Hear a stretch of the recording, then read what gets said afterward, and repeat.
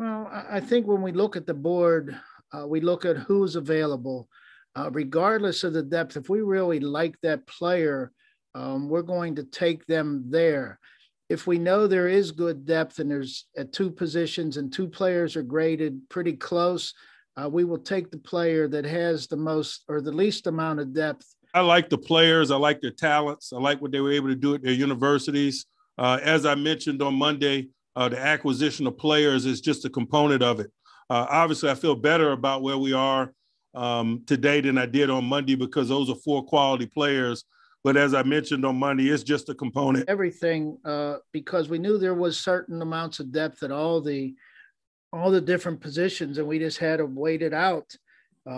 Again, trading back in to the fifth round with a future pick, we didn't want to let a defensive player like Isaiah Loudermilk out there. So to be able to to be able to draft that young man at that spot, I think it was just indicative of the people that we felt were available. In Isaiah's case, there wasn't a lot of defensive linemen entering into this draft.